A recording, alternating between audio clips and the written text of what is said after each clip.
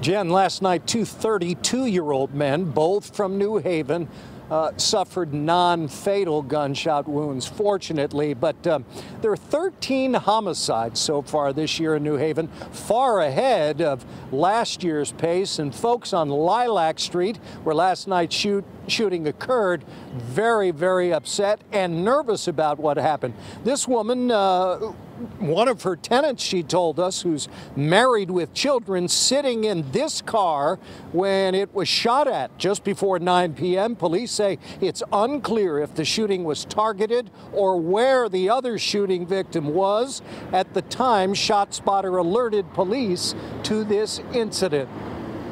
His wife was getting ready to go to work, and she couldn't go to work because she had to take her husband to the hospital. It's still too early in the investigation. But we have seen stolen cars, driving neighborhoods, shooting. It's unclear if that's what we have at this point. We do have some video we're going through. The trauma, the impact of these incidents is deep and significant. We as a community and as a city are doing everything we can to respond to the uptick in violence.